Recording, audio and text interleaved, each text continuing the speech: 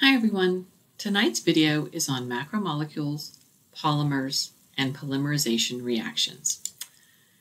Cells are composed of large organic molecules called macromolecules.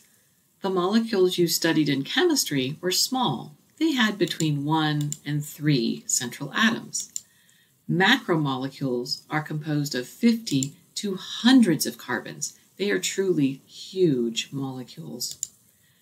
There are 4 classes of macromolecules that we will talk about all year. 3 of these classes are what we call polymers. Polymers are long chains of repeated subunits called monomers. This is an example of a polymer. The monomer of this polymer is a paperclip.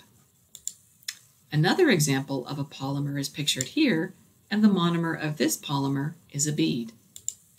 Finally, the last example of this polymer, the monomer is a light bulb. Monomers can be identical, like these black beads, or they can have slightly different characteristics, like the different colored paper clips or the different colored lights. Even if they have slightly different characteristics, they have the same overall structure and function.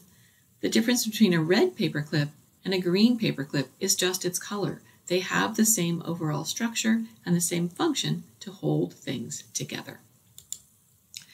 No matter what monomer the polymer is composed of, the reaction used to assemble them into a polymer is the same, and it's called either a condensation reaction or a dehydration synthesis reaction. These are both correct terms, and it's kind of unfortunate that there's 2 terms for the same reaction. You can use either, and they are both correct.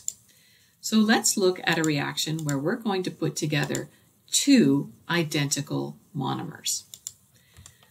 When we put together 2 monomers in a dehydration synthesis reaction, we are going to remove water from the molecules by taking a hydroxyl from one monomer and a hydrogen from another molecule to form water.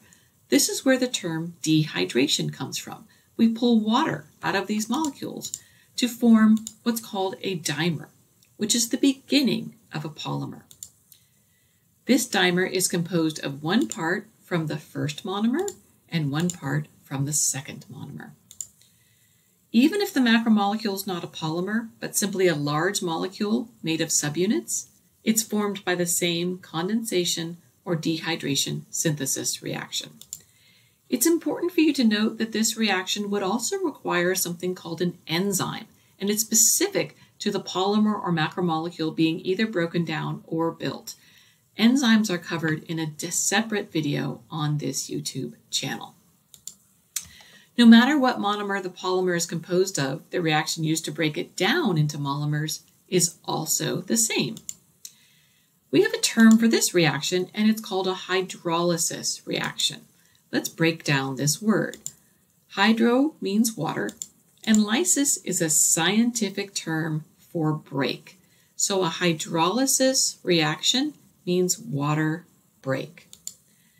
Let's look at our dimer that we produced in the previous reaction.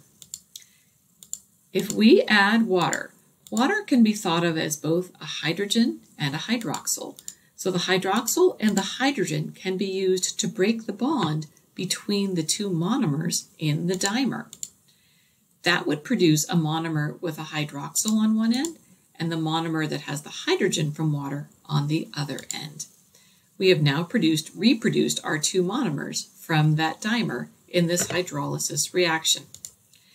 It's important to note again that this reaction would require an enzyme that would be specific to the polymer or macromolecule being broken down.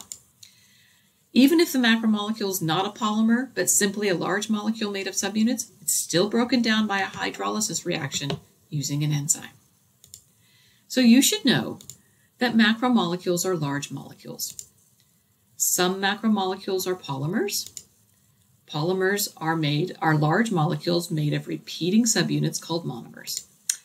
The monomers in a polymer can be identical, or they can be variations on the same overall entity. Some macromolecules are not polymers at all. Instead, they're composed of non-identical subunits. Macromolecules and polymers are formed by condensation synthesis or dehydration reactions. And both macromolecules and polymers are broken down into monomers or subunits by hydrolysis reactions. Finally, you should be able to draw both a dehydration synthesis reaction and a hydrolysis reaction if asked to on a test or quiz. So that's all for tonight.